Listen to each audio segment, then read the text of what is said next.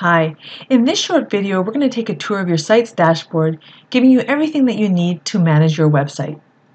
Once you go to wix.com and enter your login details, you'll see a screen that looks like this.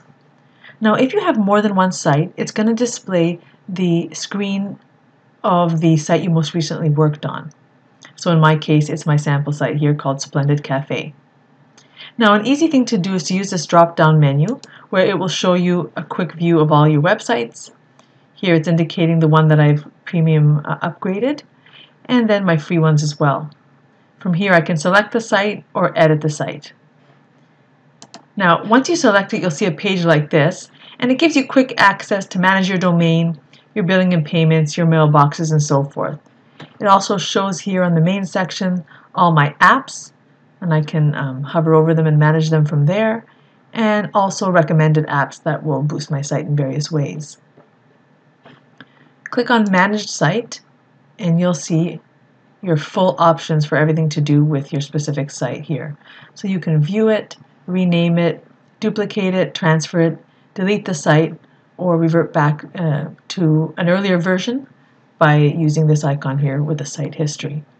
If this was not a premium plan, I could also upgrade right from here. So they make it really easy for you to do everything you want. Let's take a look here over on the left, where you'll see domain management, search engine optimization, the mobile view of your site, adjust your language and region, add your business info if it's a business website. On the social page here, you can add an image so that if somebody shares your site, that image will appear on social media. With the premium plan, I've got access to Google Analytics, which is really important for tracking the statistics on my site. And then if you wanted to give somebody a role or permission to access your site, to add things or make changes, you would do that under Role and Permissions. Now to go into your site editor, you simply go up here and there's two buttons you can choose from, and they both say Edit Site, and so it's as simple as clicking on them. Now say you were in your website editor and you wanted to go back to your dashboard to make a change. It's really simple to do that. So once the site is loaded, you would simply go to Site, and then you'll see here your dashboard and your site manager. So it's as easy as that. I hope you've enjoyed this quick tour. If you have any questions, let me know.